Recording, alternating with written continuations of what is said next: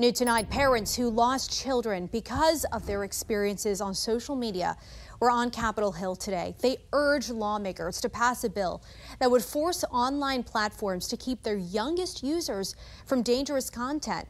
The National Desk, Janae Bowens, has a closer look at the proposed legislation. The Kids Online Safety Act is getting a vote on the Senate floor this week. I spoke with a mom who lost her son by suicide. She said this bill could have saved her child's life.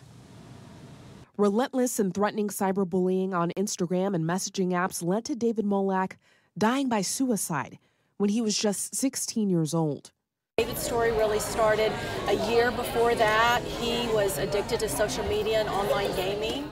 David's mother, Maureen, has joined forces with other parents who have lost children to harm from social media to push lawmakers to pass the Kids Online Safety Act.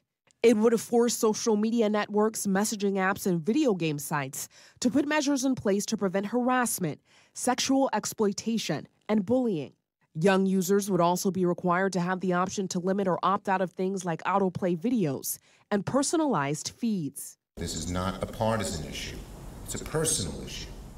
The bill has overwhelming bipartisan support. How grateful we are to each of the advocates for repeatedly coming to the Hill, taking the time to visit with members. That is why there are 70 names on this bill.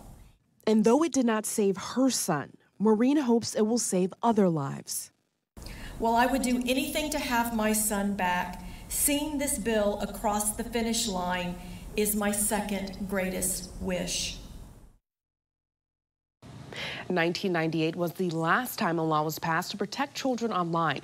Critics are raising First Amendment and privacy concerns about the bill. Even if it passes the Senate, it still has to get through the House. I'm Janae Bowens for the National Desk, America's News Now. Janae, thank you. And